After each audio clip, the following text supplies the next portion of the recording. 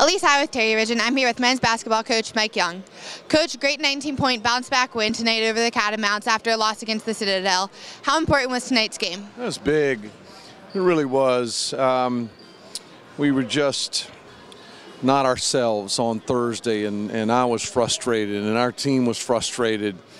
Now you got to bounce back and prepare for a very good Western Carolina team who you know is going to be physical and tough and exceptionally well coached.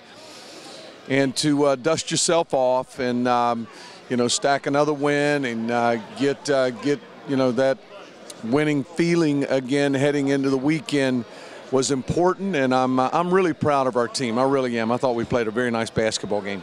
And now earlier you talked about Spencer Collins reaching 1,000 points, giving your team a trio of 1,000-point scorers. What does this milestone mean to your program? It means I've got good players, very good players. I mean, that's a heck of an accomplishment, and to have three on the same roster is, good for me, good for our team, good for Wofford. And as I said earlier, they've been exemplary citizens. They've been great for our basketball program, needless to say, and I have had and continue to have just the most fun coaching, not just those three guys, but this team. It is, it's a magic carpet ride every day, Elise. I mean, it really is. They make it great fun, and a lot of fun coming in this gym every day to practice and see them compete on nights like tonight. Lee, awesome game tonight with a double-double. What did tonight's win mean to you? It was a great win. We got back to doing what we do, playing how we play defensively, aggressive, letting our defense dictate our offense instead of doing it vice versa, how we have been. But it was a great win. And now you reached 1,000 points at Duke. Spencer reached 1,000 points last game against the Citadel. What does it mean to you to be a part of this trio of 1,000-point scorers? It's awesome.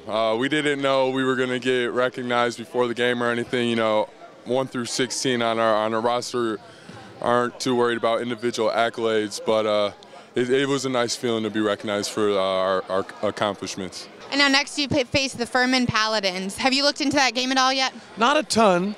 I've seen them against Sanford. I'm watching Sanford. I've seen them against another common opponent or two. Western Carolina, I watched them against Western, but I'm watching the other team. I know they have a couple of good young players, and the Sibley kid, Acox is back, who we liked last year, and certainly one of the better players in our league. Stephen Kroon is back for his junior year and a terrific scorer. Coach Medved's doing a good job with them. We're going to have to play well. We know that. We've got a week of preparation ahead of us. We'll look forward to it going in the air 7 o'clock on Thursday. Well, Coach, good luck against the Paladins, and thank you so much for your time tonight. Elise, thank you a lot. Elise, hi with Terriers.